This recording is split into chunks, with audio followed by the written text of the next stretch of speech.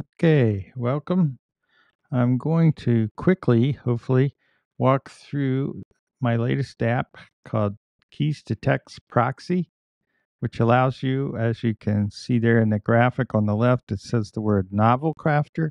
That's another online app for like a writing tool to write novels and whatever.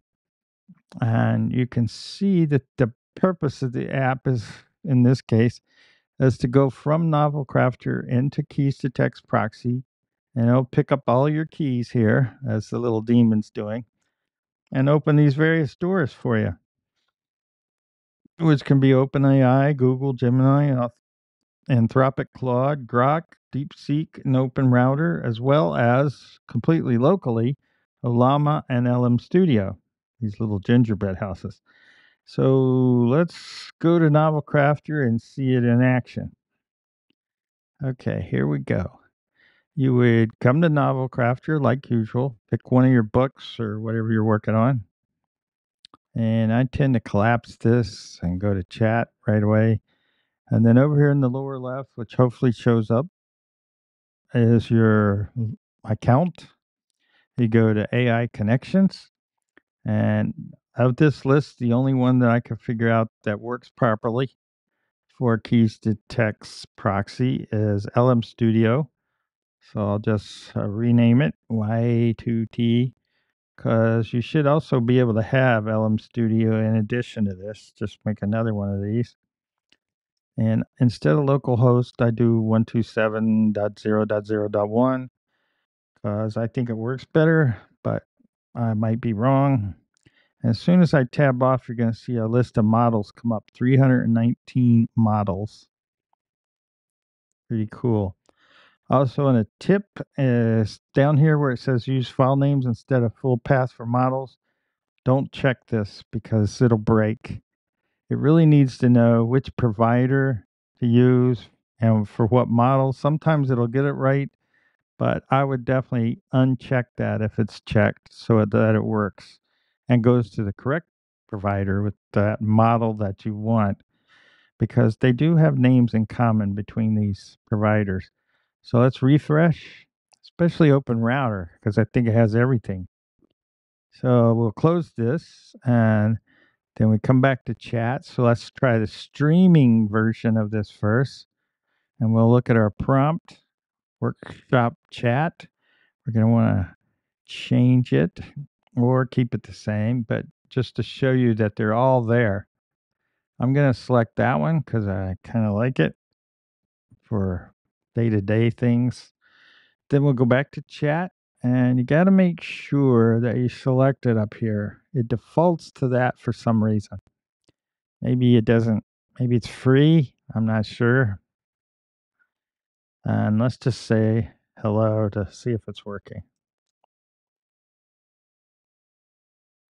And Grok is very fast, as you can tell. So that's streaming, and it's working. That's good. Now let's go to our book and say we want to redo our summary for chapter 1. This is not streaming.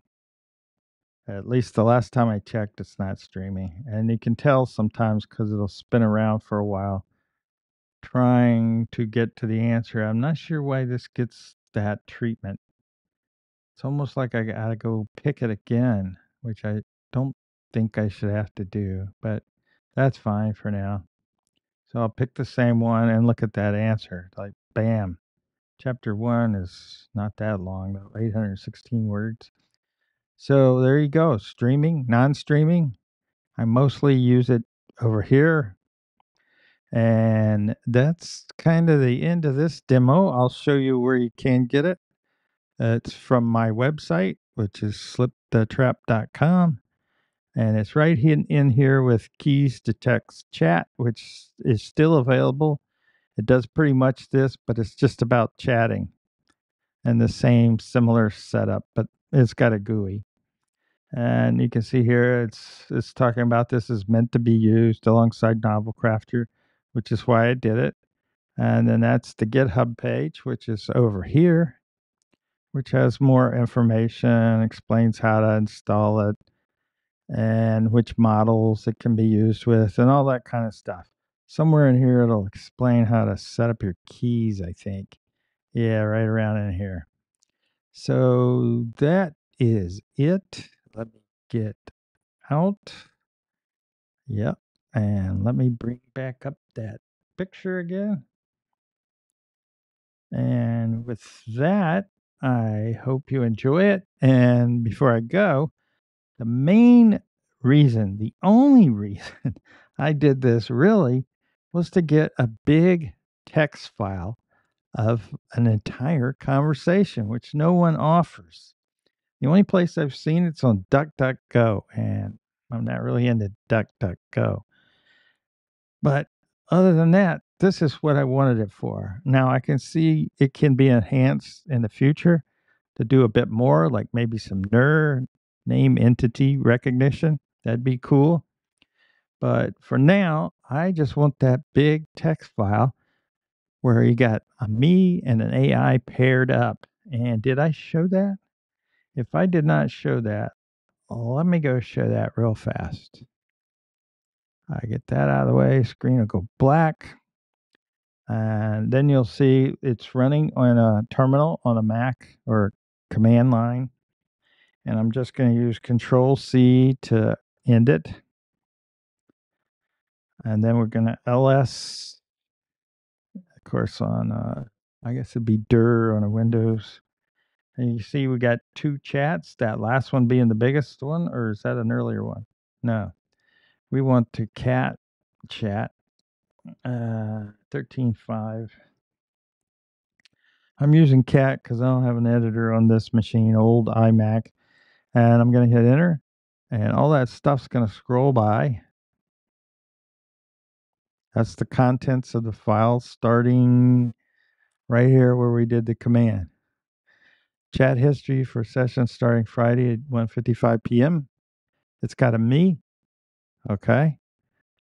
And you'll see we said hello, if you remember.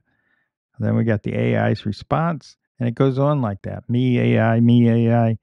And that might be a tad annoying, but you could probably find and replace in an editor and get rid of the me's and the AIs or whatever you want to do. But at least you have the entire conversation. Whatever came from novelcrafter, whatever came from the AI. And that's what I was after all this time. So I had to write it myself to get it. And let's go back to where were we? Let's just put the picture up. So now I can end this. So with that, I will say peace.